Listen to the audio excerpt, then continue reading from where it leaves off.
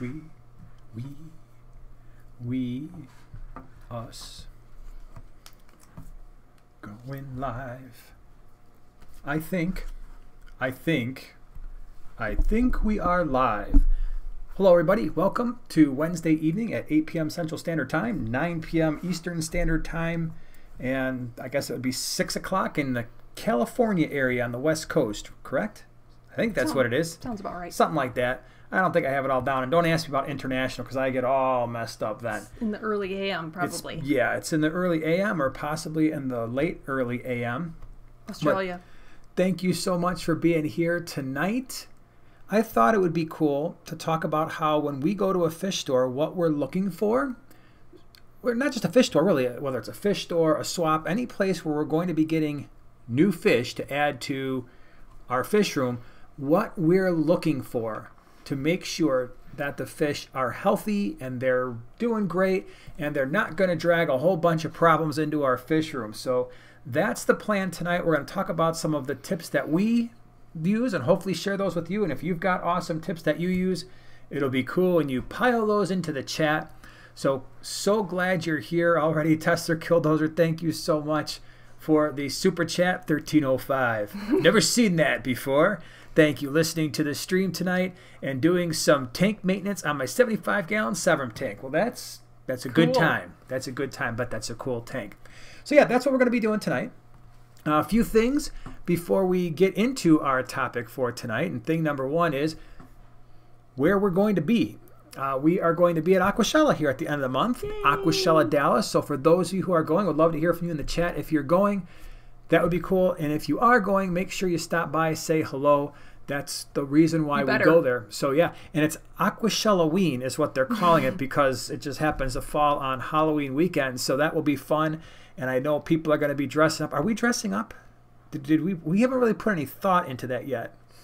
And I feel like everybody's going to do it. And if we show up on Sunday and not... I think it would be like in the movies where we'd be the only ones dressed up for some reason. No. People are talking. People are talking about what they're going to be. I don't know. I think that'd be the majority. I've seen a lot of fellow YouTubers talking about costumes and thoughts and putting stuff on Instagram. So I almost feel like a little peer pressured into doing something. So we need to think about that. But anyway, that's where we're going to be over Halloween weekend. And then it looks like the OCA is starting to come together. So that is in Ohio. It's in Strongsville, Ohio, which is just south of Cleveland. That is November, hold on. I think it's November 19th through the 21st. I'm almost positive that's what it is. And that's really fun. If you are in the area, if you're in Ohio, Indiana, the central part of the United States, maybe even eastern side or anywhere in the world, and you can make it either central part, Ohio, central part of the United States, eastern part, or anywhere in the world, if you can make it to Ohio in November 19th through the 21st, again, I'm pretty sure that's what it is. That's a fun time because not only do they have a lot of talks all weekend, which are really good. That was one of my favorite things about that a couple years ago when I went. And that was the first time I'd ever gone in 2019, is actually being able to sit down and see all the talks, which were, again, excellent. They've got cichlid shows and this catfish bowl show type thing, and a big one too. They've got vendors there, and then the coolest thing is they have people selling fish out of their hotel rooms. It's like a fish swap but inside a hotel, and they let them do this. They set up, I'm not kidding you, like you walk into these rooms, they've got racks and racks of tanks, and they've got like bins of plants on the bed, and people are, now we're talking. And they've got lists right when you walk in, right on the doors, so you can see what they're selling. The doors are open, so you just walk right in. It's like a billion little stores in this hotel, and it's really cool. So it's a swap meet meets fish convention meets something else. I don't even know, but it's a lot of fun. So that's our plan for November. So that's what we're doing. Videos this week on Monday. Why can't I never? It's Wednesday, and I can never remember what we did on Monday. Wow. What did we do? You don't know either, do you? No, I'm kind of drawing a blank. Wow. That's how good our memory is these days. Hold on, Monday. Oh, it was the 5 things that experienced fish keepers do. So if you haven't checked that out, and you want a little bit of insight into what I think a lot of experienced fish keepers do, check out that video. Today on the Smallscape, on your channel, the Smallscape, you were talking about what? I was talking about ways that I like to keep my tanks looking good, specifically nano tanks, looking good throughout the week until the next water change. So a little bit of daily, bi-daily maintenance type of things, Yeah. little things, not big giant things to do. Earth-shattering. Just you walk by the tank and you do a few things, and it just makes the tank maintenance day a little bit easier, right? So that was on the Smallscape on your channel today. Tomorrow, members only video we've got, actually you and I, so it's kind of cool.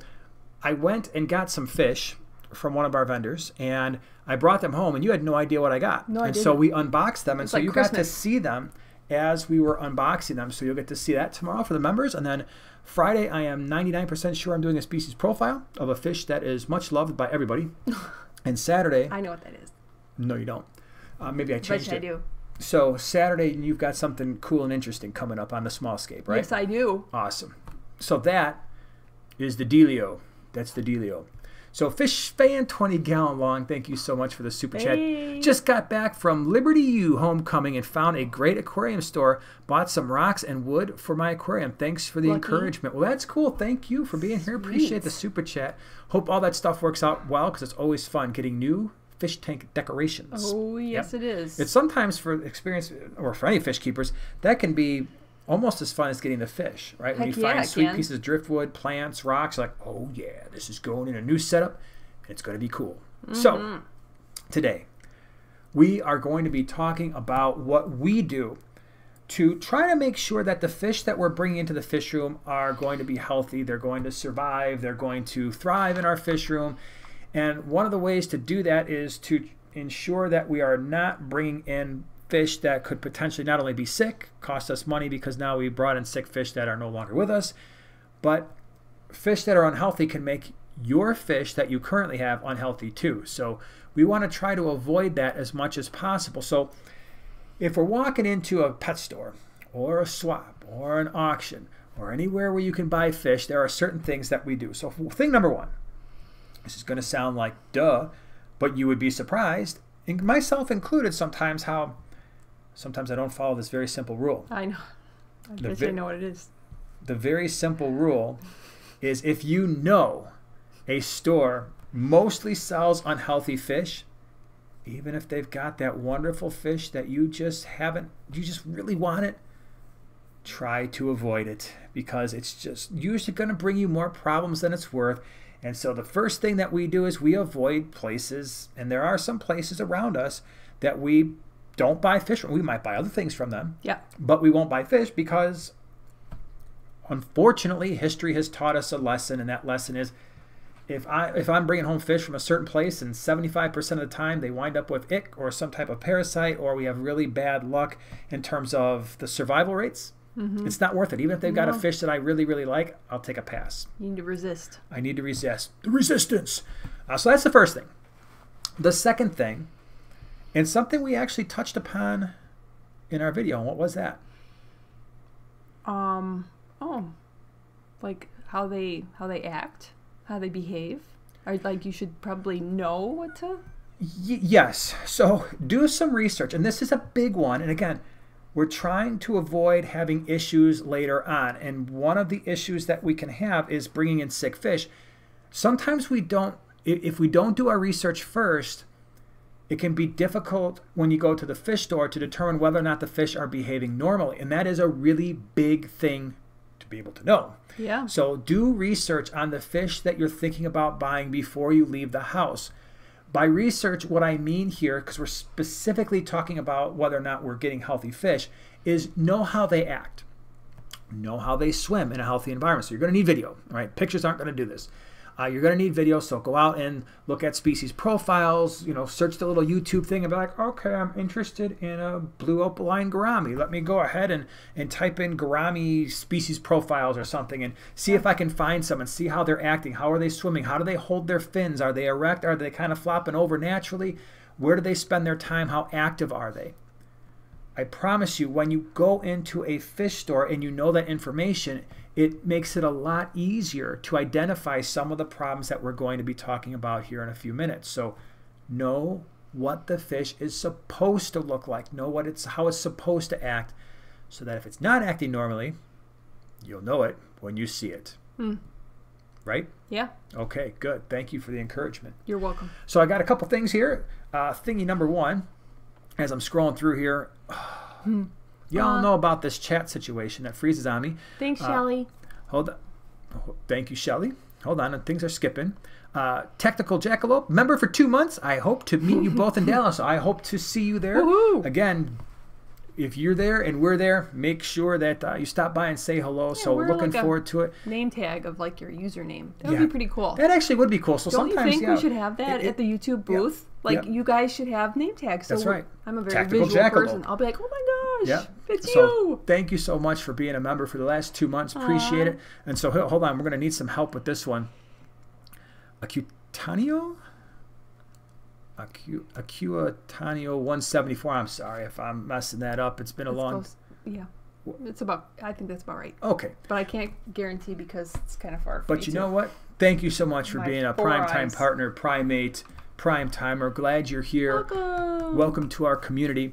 So yeah, the research part, right? We definitely want to be doing our research. The next thing that we need to do now that we've done the research is when we walk into a pet store, wherever we're buying our fish, observe the tank. Don't be in a hurry. Don't feel like you're rushed. If someone's asking, do you need help? Do you have any questions? Blah, blah, blah. It's perfectly okay just to say, no, I'm just looking right now. In other words, politely, no, just leave me alone. I'm cool. And just observe the tanks. And usually when we go to a local fish store, I'm never in a rush. When I go there, it's not something where I'm like, I got to go there. I got to be in and out in 15, 20 minutes, and then I got to leave, and I got all these things to do. Usually when that happens, that's when I make a bad decision. So when I go there, I want to be able to have some time to not feel like I need to leave right away and watch the tank. Right? Watch not just that tank, but watch the tanks around the pet store. How are they doing? How are the fish doing in general? Right? If I walk into a place and I were to just go, I'm like, okay, I'm looking for black mollies. So I run to the black molly tank. I'm like, oh, I found them. And I'm looking at those. I'm like, okay, I'll pick these 5. Well, how do I know that they're going to be healthy? Let me take a quick look at the rest of the store, the rest of the aisle, the tanks surrounding this tank, and see how those fish are doing too. Because if you find out and you look and say, okay, well, you know what? There's 100 tanks here in this fish store, and 25 of them appear to have some pretty sickly looking fish. Maybe that's a store we just skip, right? Even though that tank is doing okay, you want to be careful and not only observe the fish that you're buying, but you really do want to take a nice walk around the fish store and take a close look. Do a couple laps and look at the tanks, look at the fish, how are they acting in general, right? Especially if those stores are using sump systems where an entire row or entire rack is sharing the same filtration system. Because chances are, whatever's in one tank can easily spread to others if they're sharing a filtration system. So just kind of keep that in mind. The other thing that you definitely want to consider, ask the employees, ask the store manager or owner or whoever's there, do you quarantine your fish? By the way, quarantining fish for a couple days is wholly and completely pointless for you. For them, it might just weed out some of the weakest of the weak. Like, okay, we just brought in 200 neons, and over the course of the first 2 days, 20 of them died. Okay, so those are the really, really, really weak ones. But what happens over the next week or two? Do they get ick? Do they have some kind of a parasite? Are they just not healthy? Do they have some kind of a, did they get a bad batch? And had they kept them for a couple of weeks, then they brought in that same batch of 100, maybe they would have lost 50 or 60. And unfortunately, when you walk in there after they either don't quarantine them or they're like, oh yeah, we before we saw them, we keep them in a tank for 2 days. That does nothing. It literally does nothing for you. So that's not a quarantine. The really good stores are going to put those fish aside. Some of them have a special quarantine area where it's like, no, we're going to watch these fish for a week or two. Maybe they're going to, pre-medicate them, which I generally don't do that. But a fish store is a different situation because they're bringing in fish from all over the place and wholesalers, and maybe they got some wild caught stuff. So that can introduce different things. But they should be quarantining those fish longer than a few days, at least a week or two. I know we've talked about this before. It's going to drive up the cost, right? Yep. And I know it's asking a lot, but if you find fish stores that are doing that, those are the ones that you really want to spend some time in. It might cost you a little bit more money, but I promise you this: if you're buying a neon for $2 and the store across the street has them for $1 and you want to buy 20 of them, it's like, well, I just spent an extra $20. Yeah, but they quarantine those things for a couple weeks and they made it through that process and they're looking good. As opposed to the $1 neons, you go and buy those and like, oh, that's great. They quarantined them for 2 days. Now they've got ick and I've got to go spend $20 on meds and I'm losing some of those fish anyway, and I'm losing some of my fish that I had in my tank because I didn't quarantine the fish when I brought them in. Paying a little bit more for fish that have been properly quarantined at a pet store. It goes a lot longer than buying meds or having something get introduced into your tank and you have no idea what it is. So those are some of the things. If they're the one way that maybe you can still feel somewhat comfortable buying fish if they haven't quarantined them for the proper amount of time is if you can find out how long they've had them, right? So kind of in essence, it's like, okay, a pet store brings in, I don't know, let's say what, 25 dwarf grammies. Mm-hmm. And you find a tank and they've got 10 dwarf grammies, right? So 10 neon blue dwarf grammies. Like, oh, those are looking good. How long? You know, how often do you or how long do you quarantine? Well, we got them. You know, we don't generally quarantine. We'll keep them off the side for 2 or 3 days. Well, how long have you had these fish in that tank? Oh, they came in 2 weeks ago. Okay, all right. So what you're telling me is these 10 fish you brought in 2 weeks ago. Yeah. All right. Well, they're looking pretty good. So the people who bought the other 10 after the not quarantine period, well, they might have issues, but at least with these 10, you can feel a little bit better about the situation, but still there is no real, there's nothing like actually quarantining the fish, that's for sure. All right, so let's just say you're satisfied. The fish in the store look generally pretty decent, right? They do a quarantine, which is pretty cool, and you're walking up to the tank and you're observing that tank. What are we looking for? What are one of the things that you're looking for in a tank? Dead fish. That's probably a given, but... Don't buy the dead ones? Definitely don't buy the dead All ones. right, live stream's over. Thanks, guys. We'll see you later. Good luck. Bye. Only buy live fish. Yeah.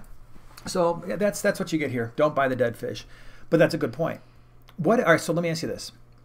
Don't you love it when YouTubers do that?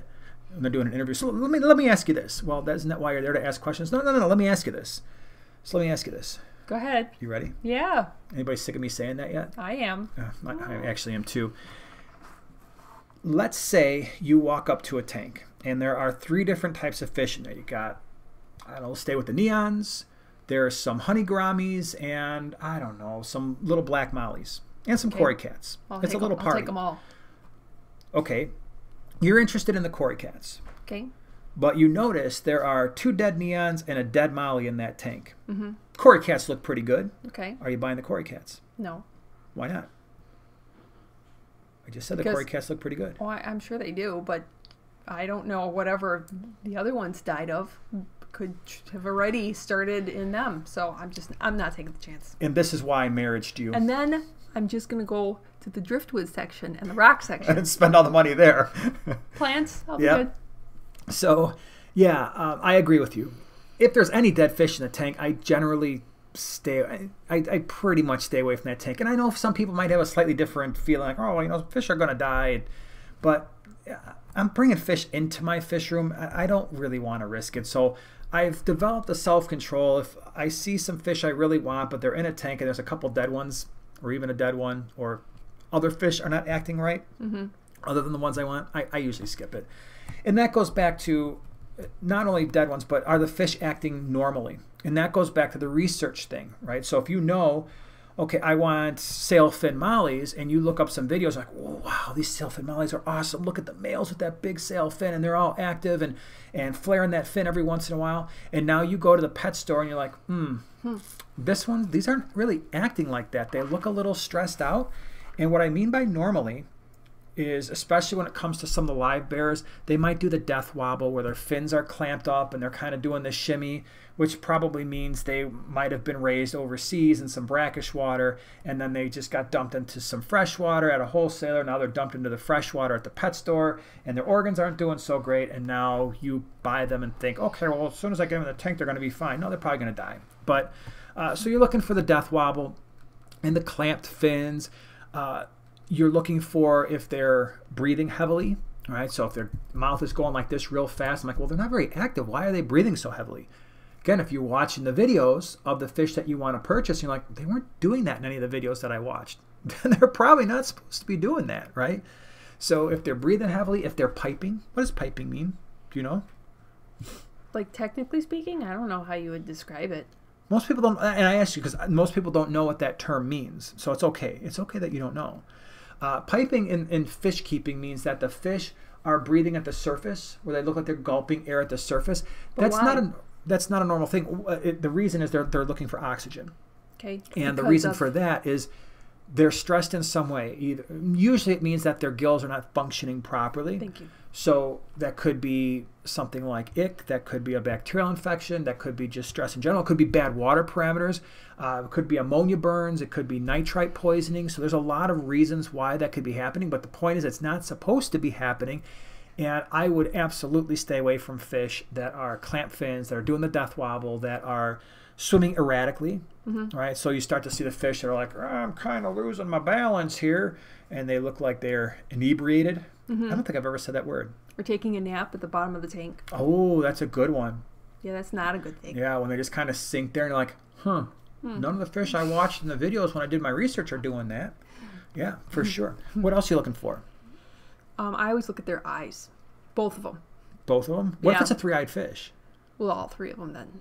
Wouldn't that be cool? But if it's All right. But if it's an anablep, then I'm looking at the top of the tank, looking down. I will say this. If I ever find a true three-eyed fish, everything I just said is out the window. I'm buying that sucker. I'll put it in a quarantine tank, and I'll take my chances because, like, could you imagine? All right, guys. You use guys. I've never actually said that before. Hey, use guys. How cool would this be? How cool would it be if you walked into a pet store and you're like, I really want a gold gourami, and you saw a gold gourami with its normal eyes and a third eye just right here in its forehead, and it like moved. That would be awesome. Yeah.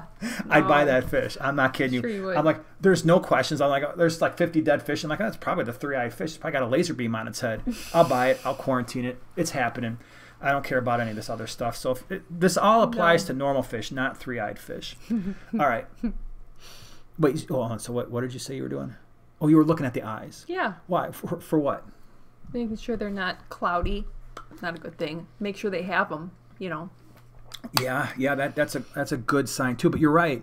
Cloudy eyes indicate some kind of a disease. Usually, bad water parameters, certainly stress. The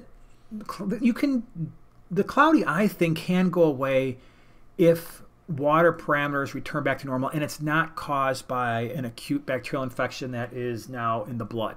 So sometimes, and I'm not talking about when the eye is completely clouded over. I'm talking about, it's a little bit off. Maybe there's a little cloudy patch. Still, you're going to have to be really careful. Still, you're going to have to quarantine that fish like you should with all of them. But that one, to me, might be a little bit easier to deal with than even things like ick. So I'm always looking for spots. Ick is just, for anybody who's ever dealt with it, I'm assuming most of you who are experienced fish keepers, you've dealt with it before. Ick is just, it's so frustrating. It's so stressful, even when you catch it early, because you never are 100% certain of the outcome. Right? The earlier you catch it, the better, but it's still so disruptive, right? I mean, if you got it in a quarantine tank, it's not as much, but you get ick in a display tank and you've got plants in there, or, oh my gosh, I've got cories and loaches, so the salt is going to be a problem.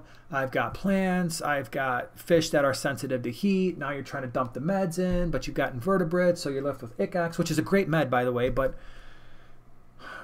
it's stressful. And you know it's stressful. So white spots for me are a no-go. I don't care. If there's any white spots in that tank, and it's one of the things I look for the most. If I see ick, it's game over. I just walk away. Yeah. Yep. I think that's probably pretty common. I just break the wrist and walk away. Break the wrist. Break walk the wrist away. and walk away.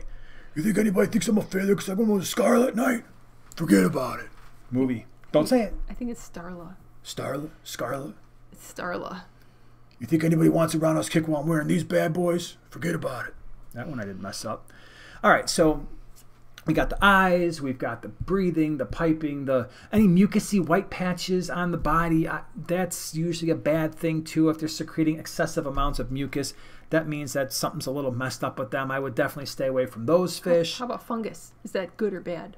Oh, I love fungus. When fish bring fungus into the tank, I mean, who doesn't want a little bit of fungal infection in their life, right? No. So that would be a big no. So like the little hairy kind of growth coming off of the fish, yeah, that's a big no-no. I'm staying away from that. And then look at the genetics too. Again, this is why the research part is so important, because sometimes if you don't have a really good indication of what a fish should look like, you might not catch, especially when the fish are smaller, you might not catch that little bit of a bent spine. You might not catch that fin that's all jacked up. You might not catch that third eye on the forehead either. And then think what you've missed out on. Yep. So you're looking for those deformities. Also, like fins that look like they're kind of rotted. You could look at could have some fin rot things going on there. So I think in combination, all of those things, that's pretty much what I'm looking at. And that's what you should be looking for as well. So all of that being said, guess what? Even if the fish looks perfect and the tank looked perfect and the pet store did what they were supposed to do, which was, okay, they quarantined for a couple weeks. Awesome. You know what I'm doing? What are we doing? Quarantining. Right in the quarantine tank they go for not 1, not 2, not 3, but 4 weeks. Yes, patience. Have it. Patience. It really works well. 4 weeks, they're in that tank. I don't med the tanks. A lot of people ask, do I put meds in the tank? No, because meds create stress. I don't med the fish unless there's a visible sign of disease. All right, so I put them in a quarantine tank for 4 weeks, but guess what? Let's say a week in, I got to treat for ick, because sometimes it can take a while before that pops up. Or I start seeing white stringy poop after a week. I treat that. Once I've treated it successfully, however long that takes, guess what happens? The clock starts over again. And it's 4 weeks after I've successfully treated that infection. That's how we keep disease out of our main tanks. So of the 80 tanks that we have, we now have 9, 10, 11, 12, 13, 14, 15, 16, 17, 18, 19 tanks that are set aside for grow out and quarantine. So yeah, that's how we roll. Awesome. Good night, Sir Jay. Good night. Good night. All right, so let's see here. I'm going to scroll around here. I saw some things coming through. Oh, and big thanks to our moderators, Mary Page, Finn in the house. What? Yeah. I saw Wendy was here. I did see Wendy. Yep. So hey, thank you for holding down the fort. Delta Charlie member for 6 months, a half a year. A half a year. Good job. That's pretty awesome. It is. You know what else that is? 6 months? 5% of a decade. Whatever. That's someone who's been committed to us for 5% of a decade. Thank you so much. At PTA, that's us, Primetime Aquatics. Yeah. Have you ever returned fish that didn't do well after quarantine? Also, did your quarantine period ever fail to identify sick fish? Yes. All right, so the answer to the first question is no. Did I ever return fish that didn't do well in quarantine? Well, hold on. Yes, if not doing well meant that they died. Right, so if you have fish that die in quarantine and they're still within the return period and every fish store is different, then sure, I'll return those if I feel it's worth the gas money to do so. The truth of the matter is, if I buy 50 neons and 2 or 3 of them die and I bought them for $2 a piece and now I've got it was basically I lost $4 or $6 or whatever it is, I'm not driving the half hour to the pet store to return those fish and be like, I want 3 new neons, because it's going to take me more time and more money in gas probably than it is just to be like, okay, I lost 3 neons out of 50. It's fine. Yeah. But there's that, for every person, there's a different threshold, when they're going to want to return. But I've never had a situation where I had to return live fish after quarantine, because by that point, they're usually doing pretty good. And if we do all the other things, hopefully they're doing okay. Now, did your quarantine period ever fail to identify sick fish? Actually, yes and no. And I think it's more no. And the reason why I struggle with that question is I actually did a video a long time ago where we set up one of our 125s, and the 125, when it was originally set up, was going to be amazing. It's where we have our Vieja now, which are also cool fish, along with the electric blue cara. That tank, when originally set up, was supposed to house, I think we had like a half a dozen red spot gold severums, and then we had about, and they were small. We were going to have to fit out the herd. We knew that. I think we had like 6 or 10, I don't remember exactly, but Geophagus wine milleri, and they were small as well. So I had both of these fish in separate quarantine tanks, and I had them, by the time I set that tank up, they were probably in their quarantine tanks for 6 months doing great. They're eating, they're active, they're just being awesome fish, showing great color. Put them all in the 125 and proceeded to lose every single one of the Geophagus and all but 2 of the severums. That was most likely due to something coming in via the rocks or the wood that we put in that tank, and probably not a failed quarantine process. So I don't think we've ever had a situation where something got through quarantine and we put it in an established tank and then had an issue. Because 4 weeks is a pretty long time. I mean, when I say that, for a lot of people, like, that dude's crazy, man. I'm not doing that for 4 weeks. Who wants to buy fish and watch them sit in a 10-gallon tank for 4 weeks before I can put them in my regular tank? I know it stinks.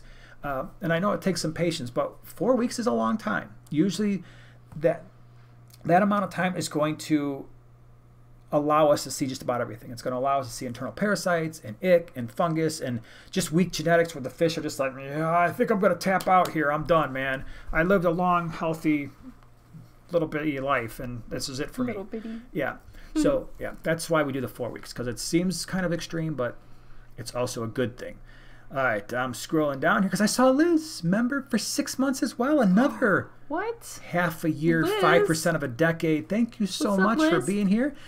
Let's see what we got here. Hi, Joanna and Jason. It's always good to hang out on Water Change Wednesday. Proud Love to be it. a prime timer. Well, we're happy that you're here. Thank you for that.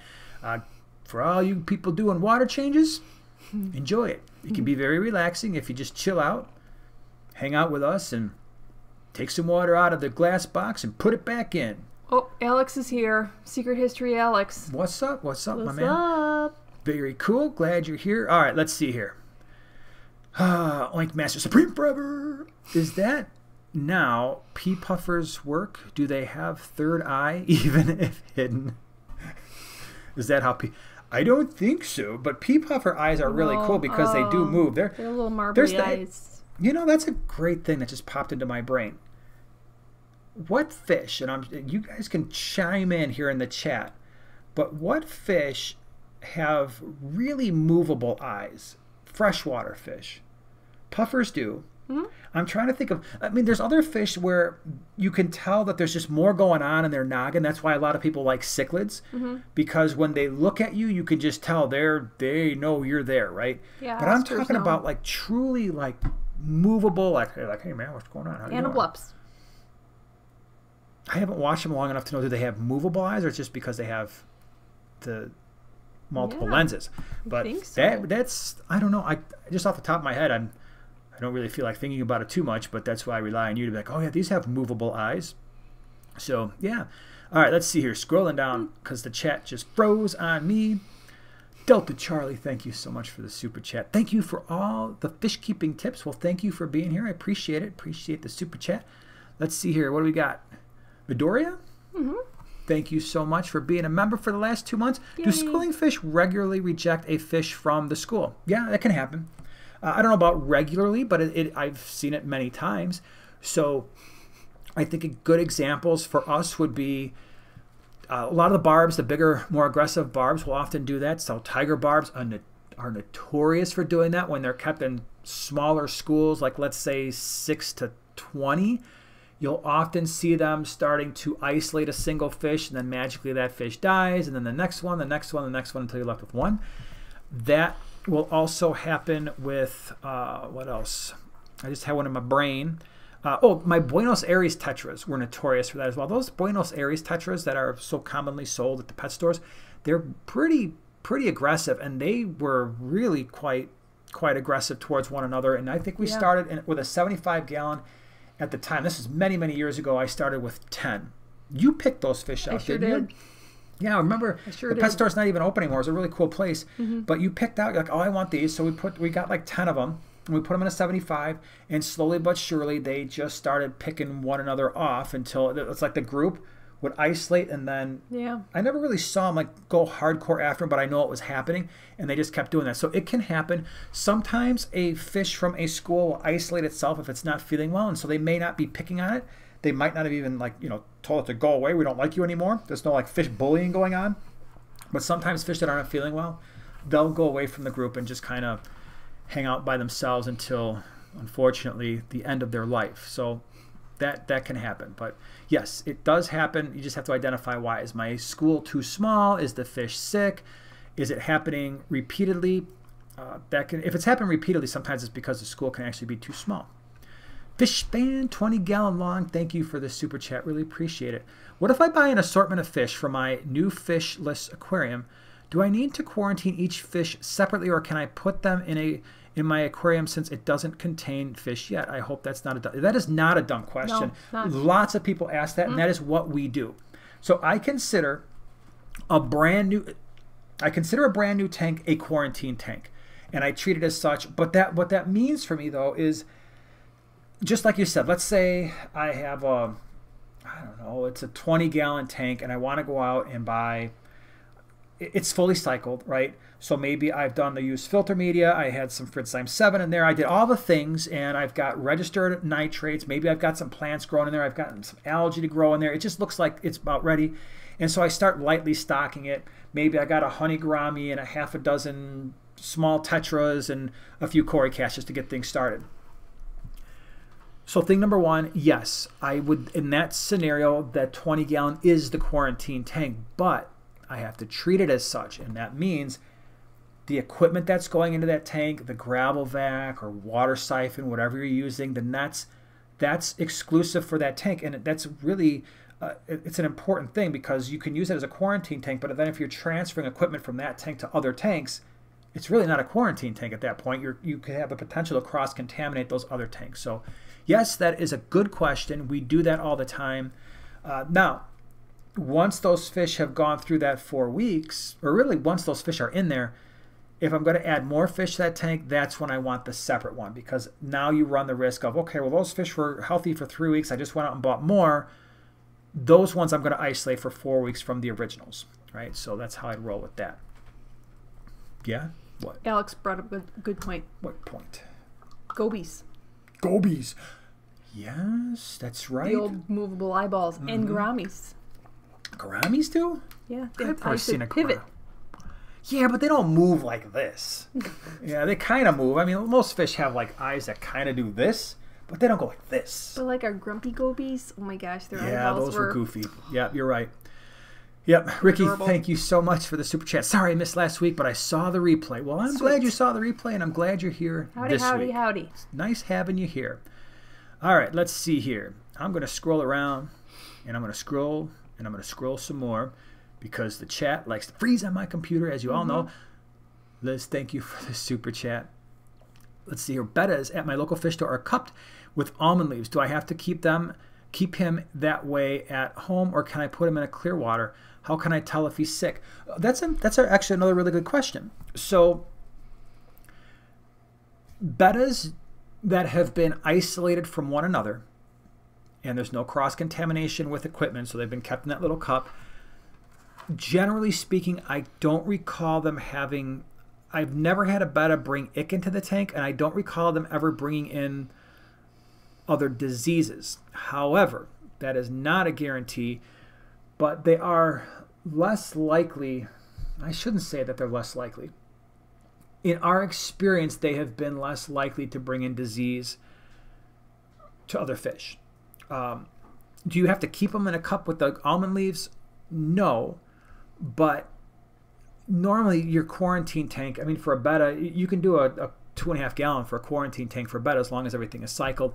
You can throw those almond leaves in there if you want to test that water in that cup and take a look and see, okay, what's the water hardness, what is the pH, and see how close that is to what you normally have. But no, I wouldn't leave it in the cup. I would still try to give it what it needs in a quarantine tank. Like I said, a single betta for 4 weeks in a 2.5 gallon is perfectly fine, where you've got a filter, you've got the temperature the way it's supposed to be. But don't get me wrong, we still quarantine the bettas for 4 weeks. And on your wall, when you set up all those betta tanks, it was only a betta and a mystery snail, so those were essentially the quarantine tank because it was a new tank. So, yeah. Here's a good question. Okay. Ready? All right. This is from Gawain Duncan. Welcome back, Lady J. Thanks. Thank you very much. Glad to be back. If I get fish from store A and more are from B a week later, can I quarantine them together, or do I need another tank? That's a great question. That's all really good questions. And it's something that we experience all the time. Yes, you can do that. But understand then, once you add those new fish after a week, the fish that you had in there the week earlier now have to be reset to go through that process for essentially 5 weeks, right? Because you were going to, fish A, you had planned on quarantining for 4 weeks. You are, let's just say, for a lot of people, they only have one quarantine tank. It's like, oh, I got these fish and I couldn't resist. And so I know I got fish B. A week later, I got to put them in that same quarantine tank. Yes, you can do that. But now, 2 things. One, you leave the fish A open to a potential problem, right? Because now you've added fish that haven't gone through a quarantine. So fish A could have been perfectly healthy and they've been looking good after a week. And now you add fish B into that quarantine tank. You could have a problem where fish B has disease. Now you've potentially wiped out both fish A and fish B. If you add fish B in, now fish B needs to go through 4 weeks, but fish A now has to go through 5 weeks before it goes in your main display tank. So within reason, I will do that, but just understand that you're always running the risk of introducing disease and you're extending the time for the original fish in that quarantine tank. All right. Let's see here. Keith, thank you so much for the super chat. Could I get a 3-eyed fish by feeding a regular fish frozen cyclops? Wouldn't that be cool? I think there'd be a lot of 3-eyed fish then. Yeah. If that worked, you better believe I'd have an entire fish room full of 3-eyed fish just because I think it would be cool. Joe, thank you for the super chat.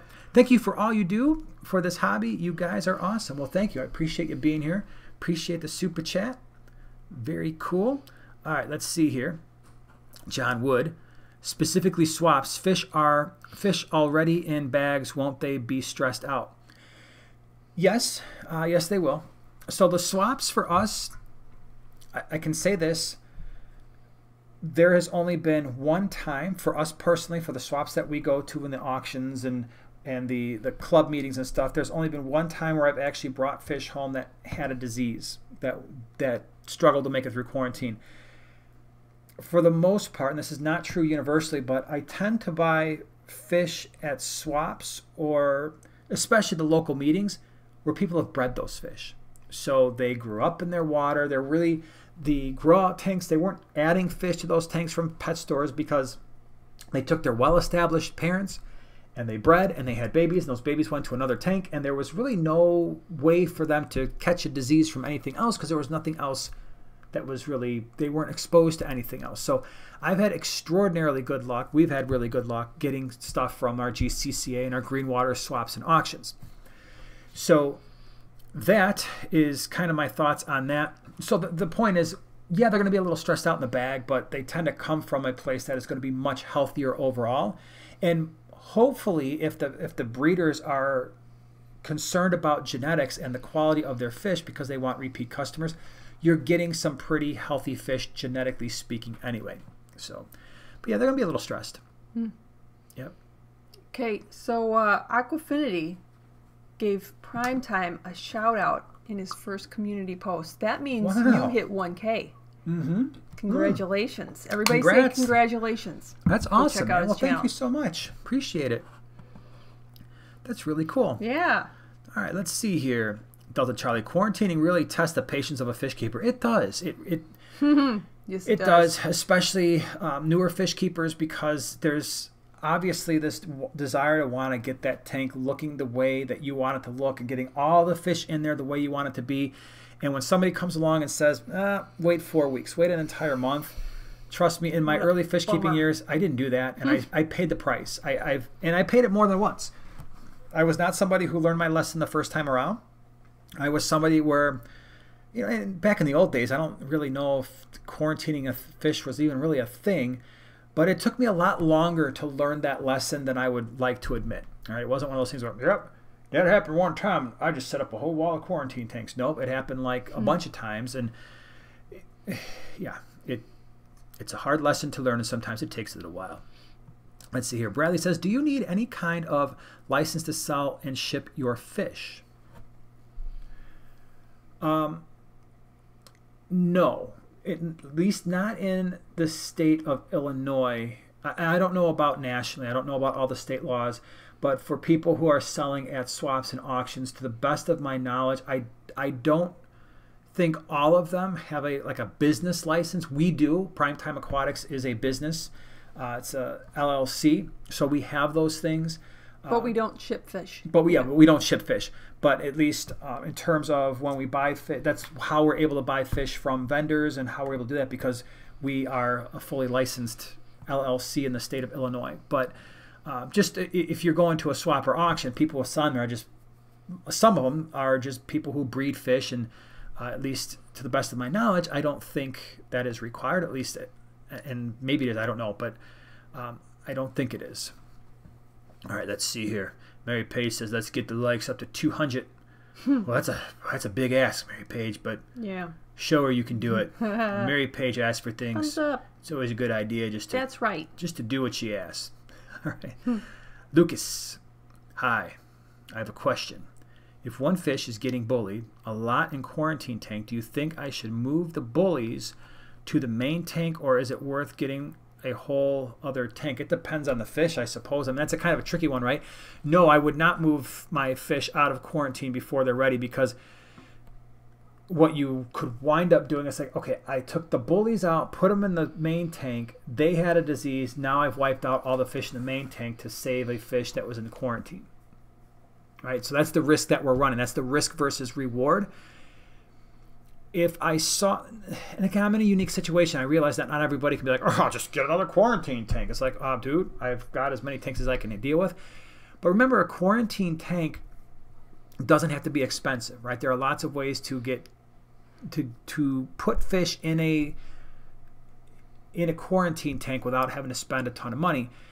I would probably, for us, I would just move some of those fish to a separate quarantine tank, but in no way would I put them in before they're ready to go, because I just don't want to have the problems with quarantine. By the way, before I forget, in the description, if you're looking for how we specifically quarantine fish, check out the description. I put that video in there, as well as a little bit more in terms of what we look for when we're looking for healthy fish. There are 2 videos in the description. And the quarantine one, I highly, if you haven't seen that one, check it out. It really goes through a lot of detail on specifically what we're doing for quarantine. Bonnie, thank you for being here. Thank you for the super chat. Hey, Bonnie. Appreciate it. Hi, Jason and Joanna. Do snails have to be quarantined? Love your channel, and I learned so much from both of you. Well, thank you so much. I'm glad you're here. That's another great question. Do snails have to be quarantined? We don't. I generally don't. Snails tend not to carry the same types of pathogens as fish do. I'm not saying it's impossible that they can't get fish sick. The risk is fairly low, and again, it's a risk versus reward thing. I generally don't, although I say that and I quarantine some of the snails that we got recently. So it's if you've got an open quarantine tank, why not? Right? I mean, it's not hurting anything. If it's already set up, you're like, oh, I just bought some rasboras and a couple mystery snails, just chuck them all in the quarantine tank, right? But I generally don't. Where issues come in with snails is if they were outside.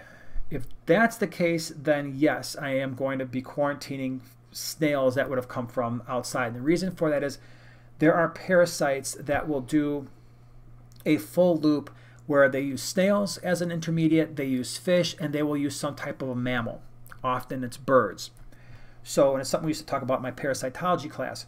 So in that case, yeah, like for instance, if we had put mystery snails in our pond this year, no way am I putting those mystery snails directly in a fish tank. And by the way, I'd also be somewhat careful handling them, because the reason we talk about those parasites in parasitology is because some of them can wind up in human beings. So if the snails were outside, definitely I would quarantine them. But those parasites cannot complete their life cycle if that mammalian species is not part of it. So usually there's at least 3 different organisms that have to complete that life cycle. So, yeah, that's how I roll with that. Rocky and Miles. Hello, Primetime Aquatics. I just finished tank cleaning with a plastic razor and a turkey baster, thanks to the small scape. Oh, man, you went full small scape on the cleaning, huh? Cool. Yeah. Here's a fun story for you. The other day, I think I was doing, maybe it was the members only video where I showed you guys a 75 gallon. Well, there was a little algae on the glass. I'm like, that's not really going to work. So I went looking for your plastic razor blades. Where do you hide those things? Can you share with the group? Because I couldn't find them. I had to bust out a regular one, and I don't like using regular ones because they can sometimes scratch the glass and they're dangerous. I know why you couldn't find them. The same reason that you can't find anything in the refrigerator, in the cabinet. Because you hide them all? No, because it's like right there. Not in the true. nook, in the nano nook, like right between two tanks. I looked in the nano nook. They're right there. I looked everywhere. They weren't there. She's giving me the stuff, but I know they weren't there because I look. And when I look for things, I'm very thorough. I keep them in the same spot all the time. All the time. Let's see here. Any Mbuna to stay away from in a peacock Mbuna tank? Any Mbuna to stay away from? Well, so part of it depends on the size of the tank. I think there are some Mbuna that are safer. That I've mixed before without too many issues. That's the yellow labs, the rusty cichlids, the Pseudotropheus solosi. I've done red zebras before with peacocks without any issues, but the red zebra was a female, or they were females, and they tended to be less aggressive. But I would just stay with the less aggressive Mbuna just in general, because the minute you go, hey, I got some Damasceni or some Johanni, or I just put in 5 male Kenii. Well, they're going to kill each other and then probably assert themselves. Oh, ACI would be another one that's pretty decent to have with the peacocks. Yep. Got a nice, pretty blue. There was a question. I can't remember who asked it. Was it Matthew you're a lot of help. Stuff? I don't know. Have we ever done shopping at Pet Supplies Plus? No. I can't say. I don't know why we haven't. In the Wayback Machine I did, but that was like for dog stuff. But like in this like century, no. Not in this century, huh? Now I'm intrigued though, because I've heard good things about Pet Supplies Plus. And you would think, as much as we're into fish and just going to different places, that we would have done that. But I, too, have not been in a Pet Supplies Plus in a long time. I think part of it is there's none really close to our house. Not really. So we have a PetSmart and a Petco within, I don't know, a couple miles. Yeah, and I'm really lazy. Yeah, and so I get really spoiled. I find PetSmart and Petco bags randomly throughout the house sometimes. And by the time we would be able to go to a Pet Supplies Plus, there are a couple, Aquatics is not far from us. So if I'm going to drive to a Pet Supplies Plus, I'd rather go to Aquatics. But I'm actually kind of intrigued now. I'm actually going to take that as a challenge. Yeah, I think we should go in there. I feel like we're... well, I'm going to go, and if you want to come with, that's fine, too. No, I don't want to go with you. I'm just going to go. I'm going to go tomorrow while you're at work, and then I'm going to ruin it. I'm going to take a video, and I'm like, here's what it looks like. Here's all the stuff they've got, just so I can ruin the whole experience, since you're making fun of me because I can't find stuff that you hide. That's how we roll. See, this is how you can subtly... This is how it works. Make some pain here. Dave from Iowa. Jason, always agree with Joanna. You will be better off. Thanks, Dave. Words the of original wisdom. Superscaper. Yeah, words of wisdom there. You're probably right about that. Alice B., I have 2 new discus that I added to my main tank. They have integrated well but aren't eating. How can I get them to eat? They aren't being bullied and water conditions are thumbs up. Well, I have 2 new discus that I added to my main tank. How long has it been? So I sometimes am not surprised when it's been a couple days when fish don't eat, especially if they were eating before and they're healthy and they're decent size and they've got a nice belly to them and they're acting fine. I don't stress if it's like, okay, the first couple days they're reclusive, they're trying to figure things out. I mean, they're in a new group. They're trying to figure out what the cliques are like, who's talking about who's bad-mouthing who, right? So they got all these things to worry about as a fish. It's like, are they making fun of me? Do they think my color looks silly? Are they making fun of my top fin? I know I didn't comb it properly, right? So they're a little stressed. If it's a day or 2, I don't worry about it. If we're starting to get like, okay, it's been 3, 4, 5, 6, now we're at a week, yeah, then it's a little bit more concerning. To answer your question, give them the greatest food that you can give discus. So usually that means beef heart or maybe frozen bloodworms. And I'm not a big discus person. I haven't kept them in a very long time. But the main thing is you want to give them the most enticing food that you can, because that's the food they're most likely to eat, right? So if I was trying to give them pellets, I'm like, I'm not doing this. But bloodworms, beef heart for discus, I think they usually like that. So I might try that. JD Sicklets. Hi, Jason. As a fellow bald dude, I was wondering how you keep the shine down for the camera. He doesn't. I don't really do anything special. It just kind of happens that way. I think part of it's the lighting, right? So the lights that we have in here are not directly on me, and then when I'm shooting videos, we have a smaller light that is it's toned down a little bit. So a lot of it's just the camera and the cameras itself. We run some decent cameras, so they tend to do a good job of balancing things as long as I don't screw it up in the editing process. What's so funny? Oh, this is really funny. So TB said, we should go to Sandusky, Ohio, because they have a Pet Supplies Plus there. So I think we should, and we'll also stop at Callahan Auto Parts. Yeah. While we're there. Fun story is we will be in the Sandusky area, not for a fish-related thing, but our youngling has a tournament that I'm fairly certain is going to be in the Sandusky area. That's the same one that we played at a couple years ago. Hot We're planning dog. to go back there, so Sweet. we might That's just next wind year, up at the though. pets. Oh, I know it's not going to be until next summer, but I the can't wait point that is, long. well, But we'll go to that one too. yeah, we'll check it out. We'll be like, welcome to Sandusky, Woohoo! Callahan Auto Parts. Yep. Finn Wiggles, thank you so much for the #1 fan jumping, man. Glad you're here. Thanks for being here. It's awesome to see you in the chat. Whips World, I got to get my rear end back to Trop Aquatics, but I don't get over to Lombard that often. A road trip is needed in my near future. Yeah, You betcha. it's worth it. Like I said, when we did the video, they've done a lot of work on that place. A lot of work. I went there back in the days when it wasn't in that location, and it looked good back then. And then it kind of it was a little rough, but the guy who's run the place for the last few years has really done a lot of work there. He's done a lot, and Really it shows. legit plants too now. I Quite like the going spread there. there. Yep. Mr. Fish, can I keep a Scarlet Baddis in a 3-gallon? I was just going to read that one. Well, what do you say? I saw Scarlet Baddis. 1 in a 3-gallon. I would say you could. You could. I think it would be more fun for a larger tank, because we did have we had a couple in a.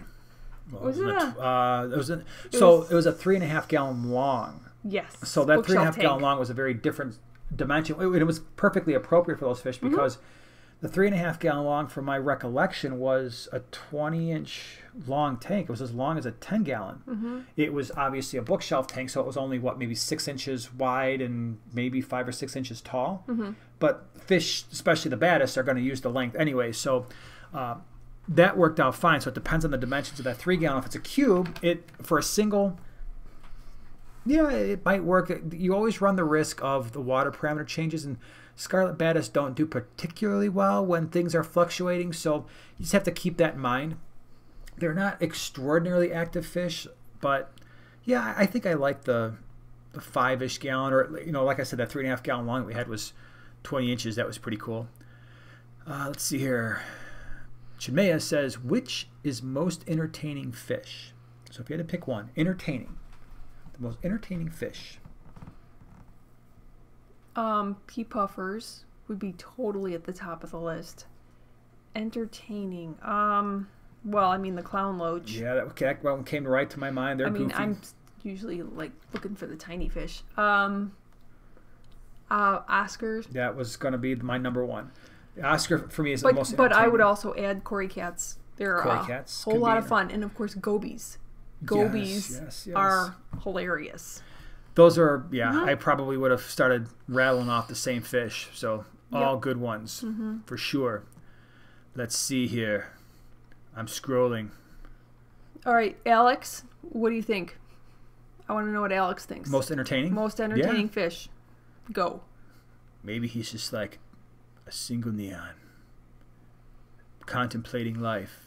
like a Oh, neon that would does. be really weird to have a single Yeah, it'd neon. be What do you so think he would sad. do? Probably just He sit would there just by be like himself. looking for his family. Yeah.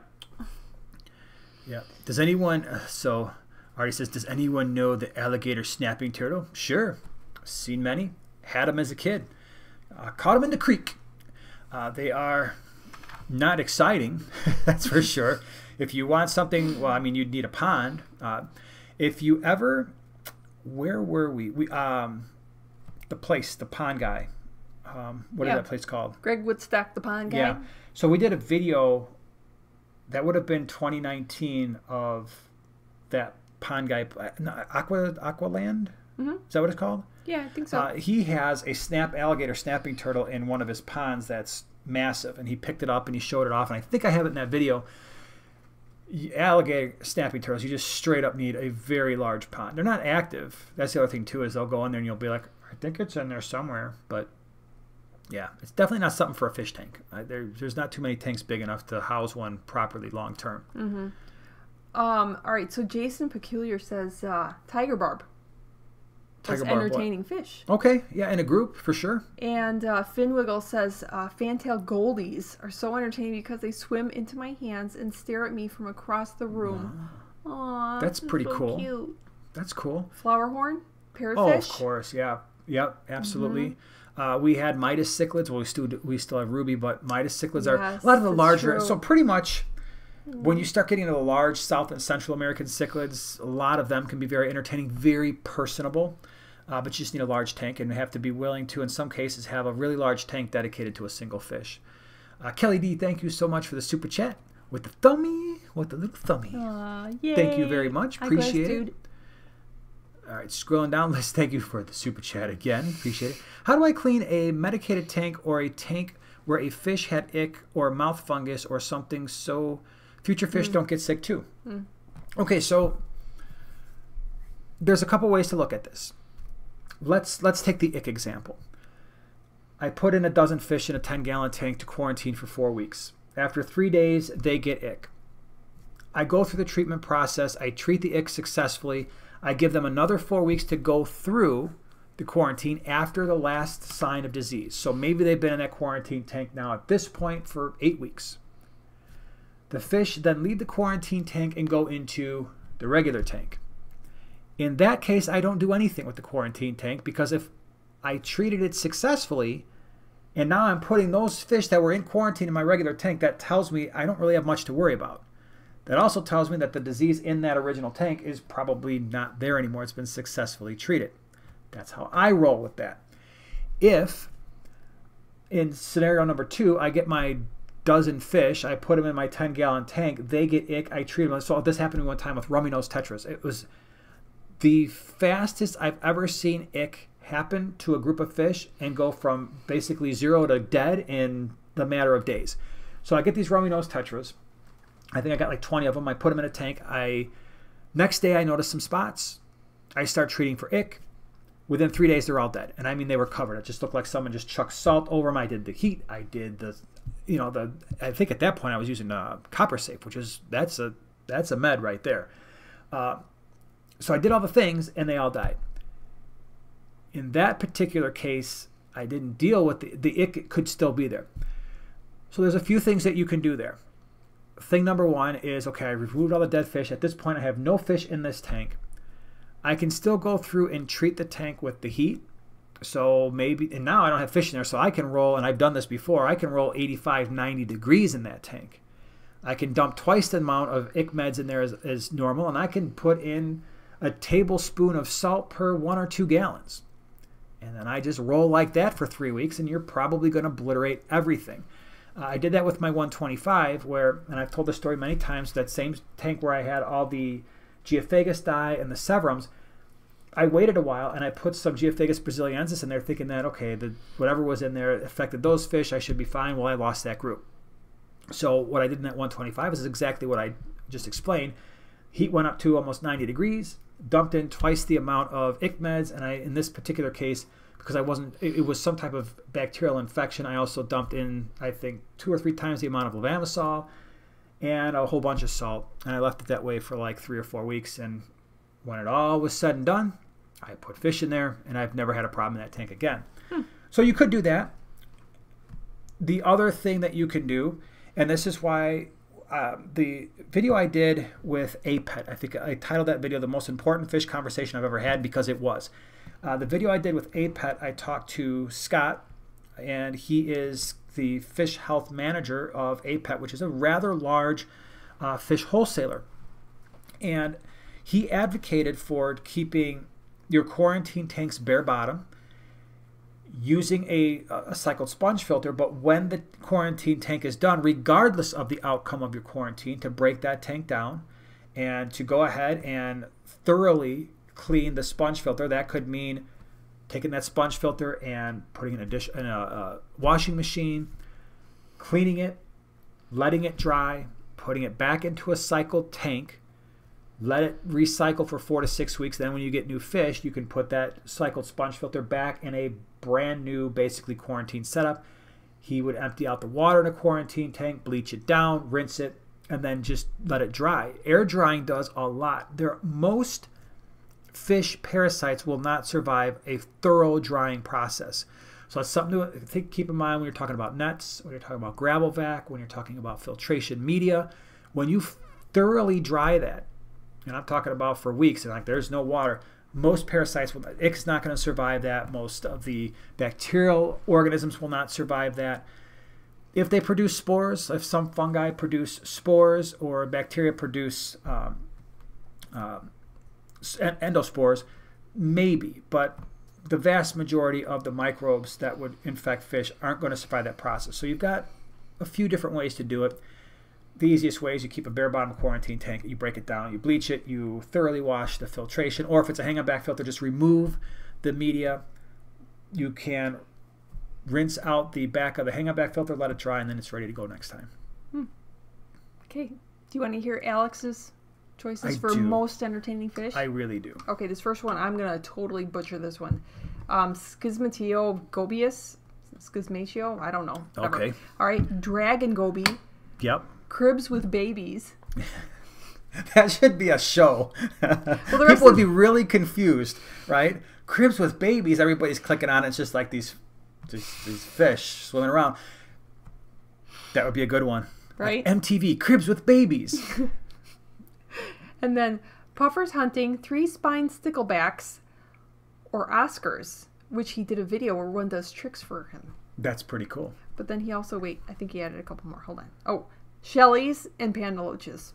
Yeah, they're great too. Yes, they are. Oh, Shelleys, for sure. Absolutely. Sure. I'm surprised that we didn't mention those because we've got whole big tanks full of shell dwellers of all different types, and yeah, they're cool. Let's see. Oink Master Supreme Forever, thank you for the super chat. And we've got stocking option here of LG Angel. LG, what? Large. LG. Large, thank you. I just, I'm like, LG, what is that? Large Angel, 4 cories, 2 swords, in a 45. Oh, you've got a hex? Lucky. And guppies. First of all, I'm just a 45-gallon hex. I love that. I really miss the hex that I had. It was a 35, so it wasn't as big. But I have often said, back in the day, the hexagallon tanks used to be more popular. Like those 35-gallon hexes, you could find those everywhere, like the under gravel filter and all that. But periodically, I see those tanks. And I saw one at an auction, and I was really, really close to bidding on it just because it even had the same ugly wood trim, and it was awesome. I should have bought that tank just because I wanted it. But a 45 is even cooler. So yeah, Large Angel, 4 cories, 2 swords, and guppies. Large Angel's fine in that 45-gallon hex, so that's your centerpiece right there, right? So totally fine. A 45-gallon hex is a pretty tall tank. It's definitely sufficient. Cory cats are fine. I'd do more than 4. I'd probably do at least a half dozen, 6 to 8, just because the bigger the group, the goofier they are. So, and you can pick your favorites. You can do pandas, you can do greens, you can do albinos. The Adolphi cories are really awesome. Orange lasers are cool. You got a lot of, even like the Paleotis are fantastic. The Julies, the salt and peppers. You just can't go wrong with cory cats. But I would definitely do 6 to 8 at least. 2 swordtails.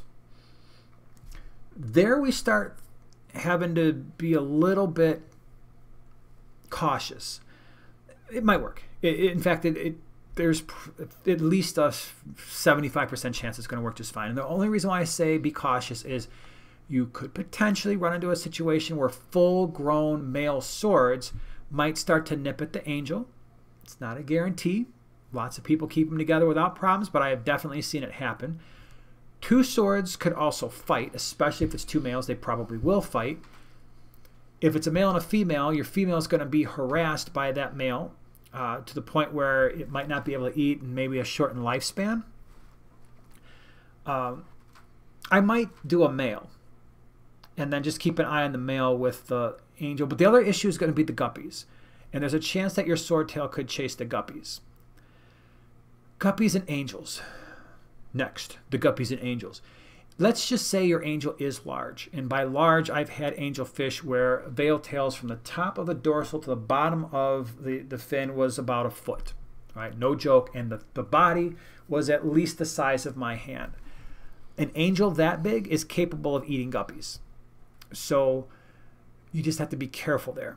Right? Because even a standard angel, I mean, the body can still get massive, and they will definitely be capable of eating, probably not the females, that might be a little bit of a stretch, but I could see them eating medium-sized males or smaller.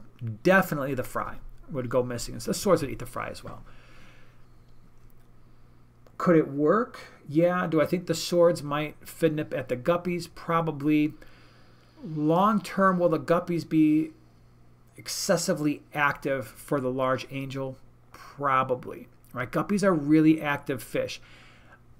Personality-wise, they'll most likely get along, except for the whole, eating guppies thing.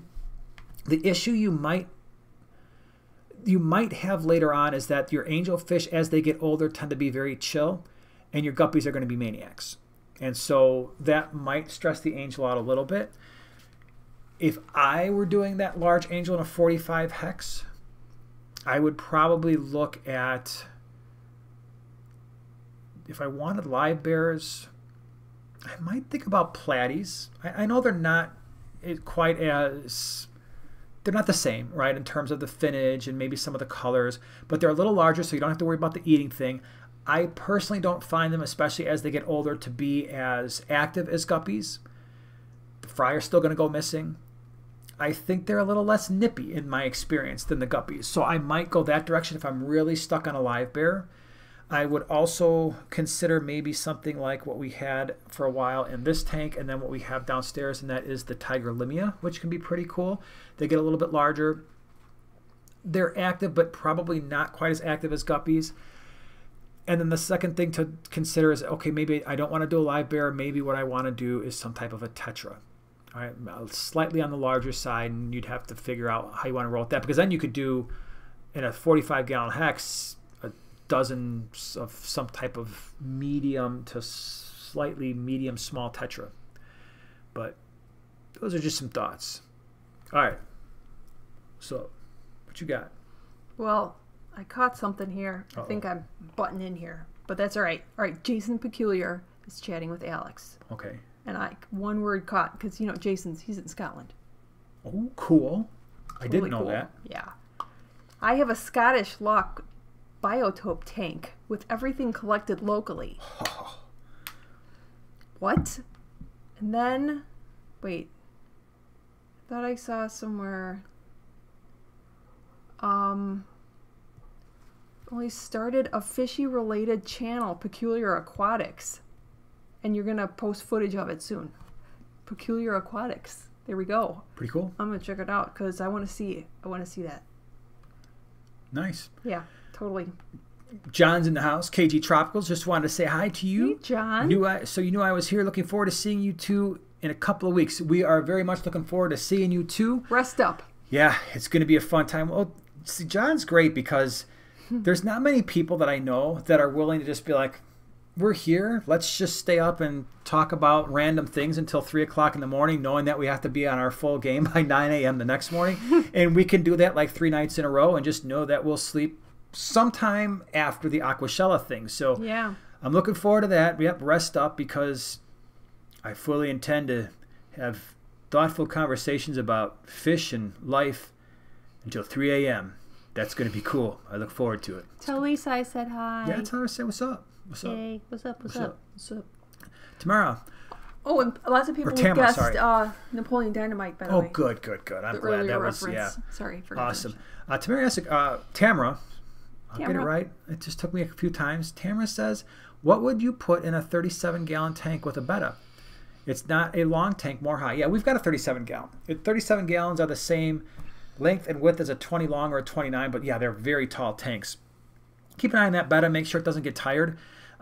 The best thing to do with a tank that tall with a betta in it is give it some type of, if you're not using real plants in that tank, and that can be a challenge just because getting enough light to the bottom can be a little bit of a challenge, but with that betta, you might want to consider those like little suction cup betta hammocks near the top so it can kind of rest, and see if it will utilize those things, because that can be a long way if the betta's all the way down to the bottom of those 37s to get back up. So just kind of keep that in mind. In terms of 37 with a betta, what would you put in a 37 with a betta? I think you could do, you got to be careful with the if it's a long fin male betta, you just got to be a little careful with the fins. So we've done the Ember Tetras work, the Gold Tetras have worked. We've actually done White Clouds with a betta that have worked out just fine. Knowing that you're going to have to be near the upper end of the White Cloud temperature range and probably closer to the bottom level, so you're going to have to meet them somewhere in the middle around 75, 76. Those combinations have all worked. We've done glow light tetras that have worked just fine. And in those tanks we've done, there's not 37 gallons. I've been on the smaller side. Pygmy cory cats have worked. Any cory cats for us have worked out well. 37-gallon tank if you're looking for algae control. Bristlenose plecos have worked out fine in that combination. We have had no problems running mystery snails with our bettas for algae control. Most likely, if your water parameters are fine, otocinclus, but you'd want a big group of those, probably at least 10 to 15 at least. That works. You could do crazy things like coolie loaches. Those would probably be just fine. But mostly the open water fish, like I said, some of those tetras I mentioned have been pretty good. What else? I don't think I would. Oh, you've got green neons in with the betta in the farm tank. Those have worked. They've worked out well together. Green neons go well with everybody because they're so nice. Yeah, but again, you always have to be careful because you just never know. The one thing I will say is those combos have worked for us because we feed our fish twice a day, and we tend to make sure that the fish are well fed, and that, to me, that I think that helps keep fish from fin nipping, right? Especially those longer fins. But just keep an eye on it. And if you start to have an issue, sometimes the betta has to go someplace else. Let's see here. Fin Wiggles, hey, the other Jason is here. If John's still here, I got a comment the other day on a YouTube video, and it said, hey, John, and it proceeded to ask this long question. Tell Joanna I said hi. So yes, it's true. Even in the comments sections, I get called John sometimes. So it's funny because we go to these aquashellas, and a few times somebody will come up to me and talk to me about a video I made and how great the video was and how, you know, the video really helped them understand this thing. And I turn around and look at John like they thought I was talking to you because I never made that video and I didn't have the heart to tell them. And I always joke with John, like, someday I'm going to just say something like, oh, man, and, you know, just be really rude or something like, yes, I'm John from KG Tropicals, and I'm extremely rude. So the person would walk away and be like, you know, I used to like that guy from KG Tropicals, but he was so mean to me when he went to the thing, but I could never do that. Just announce that you're going completely saltwater. Yeah. KG Tropicals is now saltwater. Yeah. I think, and John, I've got the KG Tropicals shirt. I think I have the betta one. You bring the primetime one, and we got to switch up shirts this at Dallas and just see what happens. Just see what happens. See if we make it even worse. Gawain wants to see a scape off between you and John. You won't learn anything, at least on my end. Oh, I want to see that. I'll sign up for that. And trust me, that is not. I will lose just because I have no ability whatsoever. You can pile rocks. I can pile rocks with the best of them, but if you're not looking for piles of rocks, trust me, trust me, you're learning nothing from that one. There was a question earlier. Somebody was getting a. I'm sorry, I forget who asked it. Somebody's getting wants to put a betta in their office tank. It's 5 gallon. Want to know if there's anything else you could put in it. I would only, in a 5 gallon, I would say only a mystery snail. and then you're kind of done. But if you bump up to like the 8-gallon size, then that's the size that we have. A couple that have a little crew of their own. We have White Clouds in with one betta, and we have the glow lights. The glow light tetras. Yeah. Yep. Yeah. So there you Shannon says, we are looking forward to meeting you guys at Aquashella in Dallas. Thank you both for all the great info and both y'all's channels. Well, thank you. Sweet. That's going to be awesome. Can't wait to see you there. It's their favorite time of the time, meeting the people. Let's see here. Tamara says, but do neons and need long tanks to swim? Not high. Your 37 is plenty long. Your 37-inch or 37-gallon is 30 inches long. That's plenty because it's the same as a 20 long, same as a 29, and lots of people keep neons in those size tanks. So I know it doesn't look as long because it is so tall, but it's plenty long for your smaller. All the neons, all the tetras that we mentioned would have more than enough space in a 29, and you can keep a nice group of them, at least a dozen or so. Let's see here. We're scrolling. Killer Kitty 08, a war of rock arrangements. Yeah. Right? That's about what it would be. Although I think you're doing, as far as I know, you're doing an aquascape again. So you did the aquascape in Chicago, and now you're going to be doing one in Dallas. Last I heard. We'll see. So don't quote me on it, but I think it's happening. John, KG Trouble, there's no way you would lose an aquascaping contest against me. Yes, I would. You need to go back and watch some of my earlier videos. I actually put videos on Primetime Aquatics saying, I improved this tank. That's what it was. It was basically, okay, the tank basically had nothing in it. And I was like, yep, looks a lot better now that I did this. And I basically got a couple of rocks here, a couple of rocks there. And I was like, I did it. Looks good. It's exactly what I wanted. It's embarrassing. And I think they're still up there. I don't think I took those videos down, even though nobody watches them. So, yeah, you ever want some entertainment, go watch some of those early videos of me building out the fish room, and you'll be like, what in the heck is he doing? He wasn't kidding. Yeah. Well, tanks don't look anything like they do now. Yeah, you're right about that. All right, let's see. Kelly D, I'm not as awesome at scaping as Joe is. I'm not. So don't worry about it. Rogue Sparky, how do I know if I have enough light reaching the bottom of my 37 for my plants? Your plants are okay. If your plants are not yellowing or dying off and they seem to be holding their own, you probably got enough light. You know, a lot of the beginner plants, you'd be surprised. They don't need tons and tons of light, especially stuff like Anubias. I've actually been surprised in some cases how little light we supply to some of the tanks and still have Anubias that do well. Crypts are usually pretty decent. In a 37-gallon, yeah, you do have to have a slightly brighter light relative to the other tanks because they're so tall, but a lot of the beginner plants, they do okay. So if they're looking okay, you've got enough. If they're starting to die out or die back a little bit, could be the light. Valerie, I have a 40-gallon stretch hex tank with mollies. Stretch hex tank. So it's like, is it shorter and it's just like, but maybe not as tall? I don't know. Or is it really, really long? Really tall, but not as wide? Still interesting with mollies, platies, and cories. I'm thinking to get a paradise gourami or two for my centerpiece fish thoughts. They can be a little aggressive.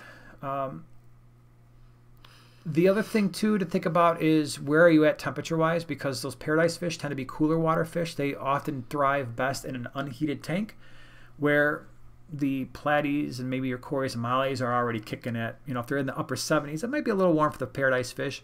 They can be a little bit aggressive, so you just have to consider that, especially with your platies. Mollies sometimes will be like, yeah, dude, we're going to go if you want to, but the platies might get bullied a little bit. But what I always say, if you want to try something out, make sure you've got the backup plan. Let's see here. Lamb, oh my goodness, thank you so much for the super chat. Really appreciate it. Nothing to say, but just the super chat. Really appreciate it. Thank you so much for being here. Killer Kitty 08, thank you so much for the sticker, the kitty sticker. Really appreciate it. Oh, I see Lamb's comment.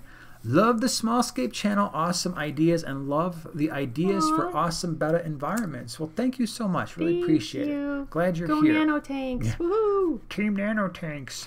Yeah. Shy. This is so hard for me to say. Shy Savage Cichlids. Hi, primates. Hope everyone is doing well. Thank you very much. Hope you're doing well too. Killer Kitty 08 with that little, is that a cat? Aw, that's Thank so you cute. so much. What's he saying? Oh, My Hero. my hero. My hero. What movie is that from? That's not really. I know. Yeah, That's I know, a very you know. there's a very Right. minute quote. I know, but I'm filled with chagrin. You see, I understand your humor. I went to Stanford. Stanford. Let's see, you got it. Yeah, it's very... What was the name of the pop Oh, in that movie? Oh, She throws it on him. yeah, that was funny. Anyway, Oh you gosh, think that's about gonna it. bother me now. Yeah, What I know was it's the gonna name bother of me the too. Soda. It was a soda. Yeah. Vibe Vibe soda. soda, That could be. something like that. Anyway, you probably won't get the movie quote because we No, really just made a horrible thing of it all. Sorry about that. Chase says, I recently purchased a juvenile flower horn. Currently have a school of Colombian tetras in the tank with him. Will this be a problem as the flower horn grows? Probably, yeah. Eventually, you've got more of a chance of success because it's young and they're there. Most likely he's going to eventually make a lunch out of them. So, yeah, you might want to move them. Although, the other thing, too, with they're Colombian tetras, not Congos. Yeah, they're going to be... They're quick. I suppose that's a good thing, but he will most likely try to make snack foods out of them.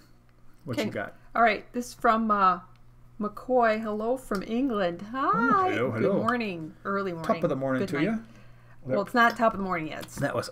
see, I did a wrong accent. I couldn't even drink my water. Wow. All right, stay over there for a minute.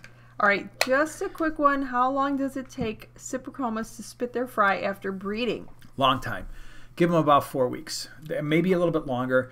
The cool thing is you'll start to see the actual fry in their mouth, like eyes and everything.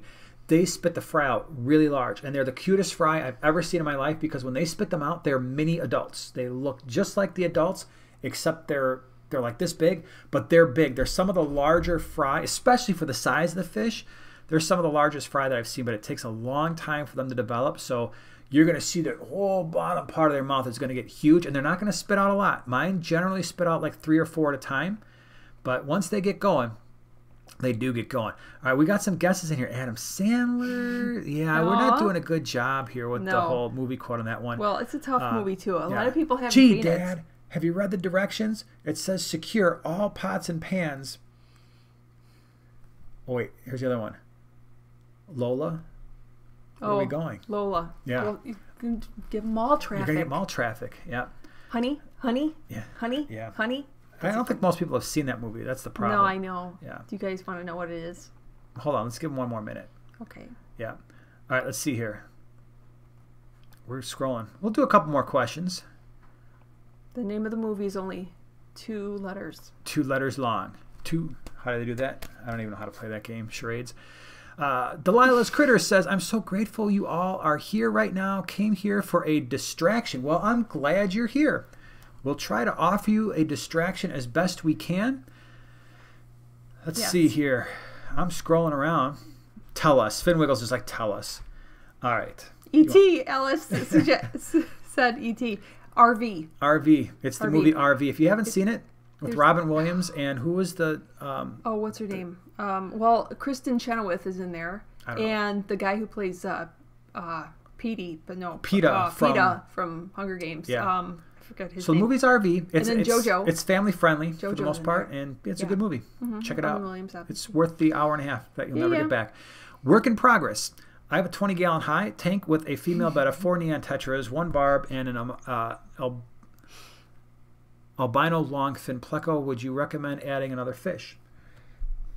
Yeah, if that were me, I would probably add, so a 20-gallon high, I'd probably add another 6 neons to that group and watch the barb, especially if it's a tiger barb. With that, even with the female betta, that tiger barb, especially alone, sometimes can get a little nippy. So keep an eye on the barb. If it's a cherry barb, maybe you don't have to worry. And if it's a cherry barb, you'd probably want to add more of those. But generally speaking, you want to have more than just 1 barb. My concern in a 20-gallon high is anything but cherry barbs sometimes can be a problem, and sometimes they get too big for a 20-gallon, where at least with the neons, you can comfortably keep 10 or 12 in that 20-gallon, and it's not going to look out of place. And that's probably the direction I would go first. Mm-hmm. Yeah. You got something? No, but Delta Charlie had guessed It. It. Yeah. Is that the movie with the clown? Yeah. The scary clown? Yeah. Ooh, this is a good one. Down here. Daguerre's Aquatics? Hope I'm saying that somewhat right. Remember? I'd say Daguerre's. Old man with bad eyes. Yeah. Should mollies be kept in fresh or brackish water? That's a great question. They should be kept in whatever water they were bred in. And if you don't know that, that can be a little bit of a problem. So here's what we do. I generally only get mollies at this point from the clubs that we belong to. And the ones I've had the best luck with, we actually, and I don't mention this enough, but last couple of years, we've been members of the Chicago Live Bearers Society. They have like their little meetings after the GCCA auctions. And I picked up some mollies from them, like the black mollies that we have in the 50-gallon lowboy came from them. And that's fresh water. And they have just gone absolutely nuts. Big health. I mean, you can watch the videos. They're big and they're healthy, and they've bred like crazy. We've gotten hundreds of babies out of that tank easily, many more than that. But they were bred in Chicago water, fresh water. That's where they roll. The brackish side of things come in, and people will put them in brackish water. They do really well there as well, provided that was where they were bred. Where the issue comes in with mollies is a lot of times when they're bred overseas, they're more or less bred in brackish water, and then they're converted into fresh water through the process of going to the wholesaler and then to the pet store and then to your tank, and sometimes they don't do so well. If you don't know where they're coming from, that can be a problem because you don't know necessarily where they're going to be most comfortable. That being said, you can certainly establish a group in brackish water. You can establish a group in fresh water, and as they start to breed, you just keep them in those water parameters. And I've known people who have actually used mollies to cycle saltwater tanks. So they are tolerant. You just have to be consistent, hopefully, as best you can. All right, let's do two more, and then we're going to call it a night because people are getting tired, I'm sure, and I'm starting to lose my brain. Let's see. Have you ever heard of an Asian stone mini catfish? Asian stone mini catfish. I feel like that goes by many names. I have heard of stone catfish, but the Asian stone part, I don't know the Asian part. Let me see. Haradjordoni or an anchor cat? Show me the stonefish. What do we have? Oh, you got shadow cats in your tank, right? Yeah. I always get those confused. All right. Michael says, I have had a great success breeding panda mollies. Wonderful fish. Yeah, they're really cool. Well, that's a cool fish. Right? Are they really tiny?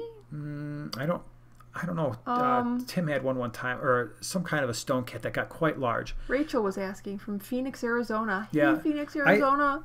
Camelback molly. I don't remember exactly, but I actually had it in Tim's fish room tour.